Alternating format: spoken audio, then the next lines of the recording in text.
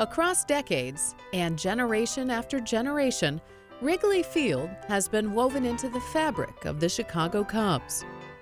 But for all its ties to the city's National League team, Wrigley Field wasn't originally built to be the Cubs' home field, but instead for a short-lived franchise known as the Chicago Whales. The Whales were a part of the Federal League, a professional league started in 1913. Their owner, Charles A. Weegham, wanted a place his team could call home, eventually settling on the grounds of an old seminary.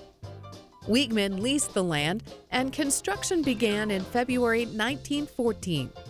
Exactly 2 months later, Weegham Park was ready for the Whales' home opener. It featured a single-tiered grandstand that seated 14,000, along with limited bleacher seating in the outfield. But a year after it opened, the Federal League folded, and all of a sudden, Weegham had no team to play in his brand-new stadium.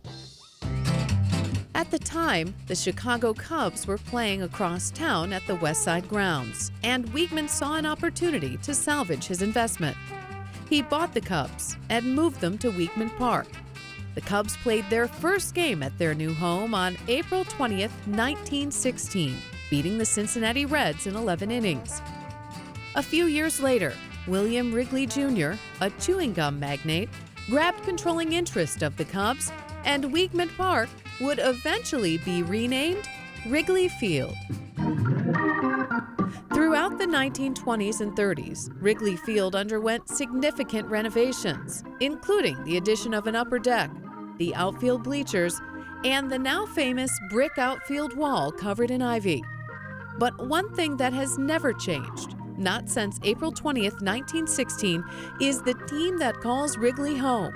The Cubs have never left, and in that place they call the friendly confines, deep traditions spanning so many years have made Wrigley Field much more than a place to watch baseball.